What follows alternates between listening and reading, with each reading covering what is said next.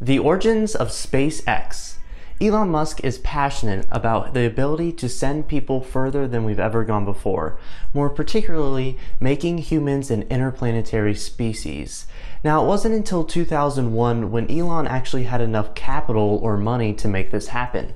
After he sold his previous company PayPal to eBay, he had a couple $100 million to try and create something that would get us excited about Mars. The reason was NASA at the time, the budget was actually decreasing or plateauing, and there wasn't a lot of interest in the general public about what was going on in space.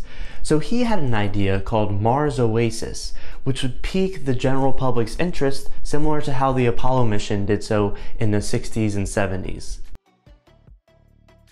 Now, the idea of Mars Oasis is to send a small greenhouse to the surface of Mars, which would inevitably allow them to take a time lapse of plants growing surrounded by a Martian environment.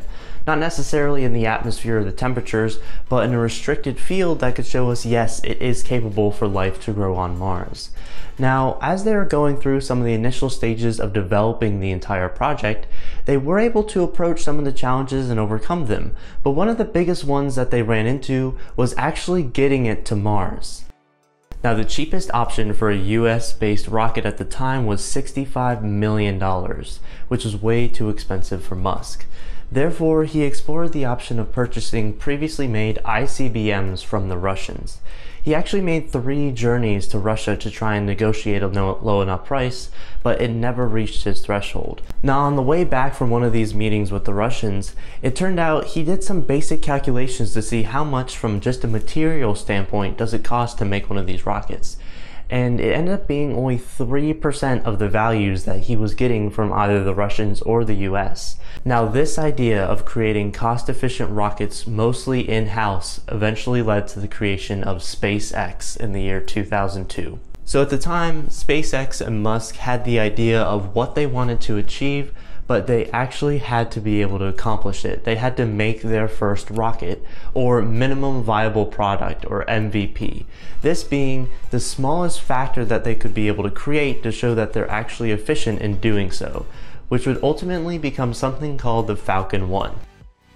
Now, the Falcon 1 would ideally be able to take 450 kilograms to low Earth orbit and was named Falcon 1 after the Millennium Falcon in Star Wars. Now, at the time when the company was formed, Elon Musk said that he would try and get the first Falcon 1 launch to occur in November of 2003, which was only 15 months after the formation of the company, which is pretty quick to develop your very first rocket. Now, the headquarters for SpaceX was based in Los Angeles. However, the entire team knew that if they were going to be developing rockets, they would also have to be developing the engines that power those rockets. But you can't do rocket testing in the middle of a highly populated area. Therefore, they had to look out into different locations to see where they could have a test facility. They purchased some land in McGregor, Texas, which had been used all the way back to World War II for explosion testings. Different companies in the aerospace industry actually tested their engines, and the most recent one being Beale Aerospace was failing at the time, and they basically replaced what they had done there with their current methods of testing. Now, this facility at its peak time had 5,000 to 6,000 employees at its location. However, when SpaceX first started what they were working on, it would only have 3 employees. 3 people trying to develop a new rocket engine. Now, the focus at McGregor was to develop the Merlin and Kestrel engines. The Merlin engine would be used on the first stage, or what would lift it off of the launch pad going up into space, and the Kestrel engine would take it from its suborbital trajectory into its final orbit. But soon after SpaceX purchased the land at McGregor, they ended up getting their very first customer, being the Naval Research Lab, and they wanted to send up a small satellite called TACSAT-1.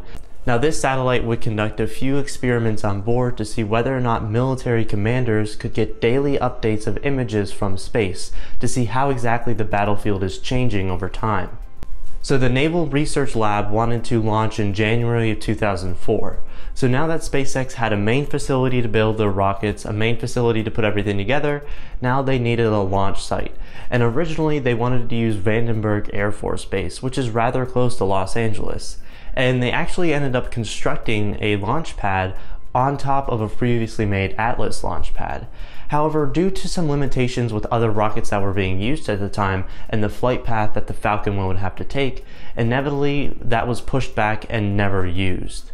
So again, SpaceX eventually had to move and ended up going to the Ronald Reagan Ballistic test site, which was on Malik Island in the middle of the Pacific Ocean.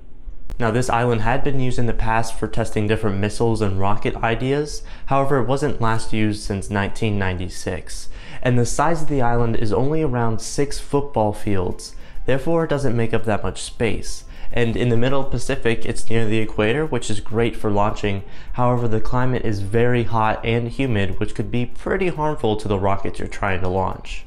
But the timeline that Elon Musk had came up with was actually not realistic. He wanted it all to be done by the end of 2003, however, it wasn't able to get done by the launch time in 2004 or even throughout all of 2004.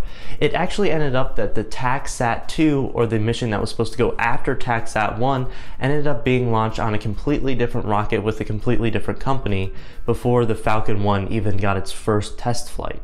Therefore, it ended up being somewhat of a failure for their first customer. But SpaceX did get another customer, being the United States Air Force Academy. They have a project called FalconSat, where they actually put students at the academy together to try and create a satellite that could test different aspects in space. In particular, SpaceX was going to be responsible for launching the FalconSat 2 project. Now, it's thought that the Department of Defense spent around $7 million for this launch, but it's not for certain. Therefore, SpaceX was still rather in the hole, looking at almost $100 million in expenses, but no successful launches thus far. However, in November of 2005, the very first Falcon 1 was on Malik Island getting ready to launch. Now, it ended up being around 23.1 meters tall and around 1.7 meters in diameter, making it a rather small rocket, but pretty impressive for something that they could put together in 3 years.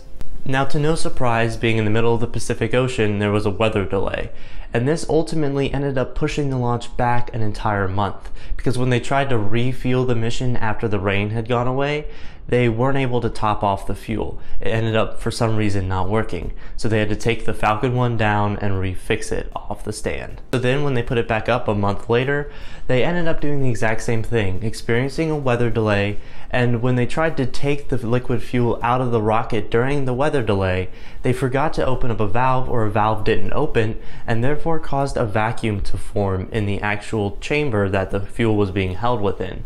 Therefore, it actually caused a lot of structural damage, and they had to recreate the first stage of the Falcon 1, again pushing the first launch back. So now we're looking at March 24th of 2006. So let's watch the video and see what actually happens here. So the Falcon 1 took off from the island and had a notable rolling motion early within its flight. Soon after, a rocking motion was noticed until around 30 seconds into the flight, when the craft pitched over. Now, something with rockets is pitching isn't that great of a thing, especially when you're close to the surface, because that means instead of going up, you're now going horizontal to the land, which could eventually be more like a missile. Now, the Falcon 1 ended up coming back down, crashing into the ocean only about 100 meters away from the launch pad that it had just left from. And the FalconSat 2 actually landed rather close to the cargo container that it was shipped there, which is kind of ironic. However, it was damaged beyond repair and was inevitably a failure of a mission. Now, one of the initial observations for why this happened was that a bolt had come loose in the engine, and then fuel was released into the first stage. This would allow fire to expand throughout the stage and inevitably cause it to fail. However, further investigations showed that the bolt actually was completely tight. However, corrosion due to the humidity in the surrounding area and the weather caused the Falcon 1 to fail. So as we could see, in March of 2006, just around 4 years after the formation of the company, we go from this great idea of trying to inspire people to go to Mars to a Falcon 1 and a rather small rocket falling and failing into the ocean. So how do they prove themselves in the aerospace industry? In the next episode, we're going to talk about how they get their first rockets to actually work and then start the Falcon 9 process. So thank you for watching, and I hope to see you in the next one.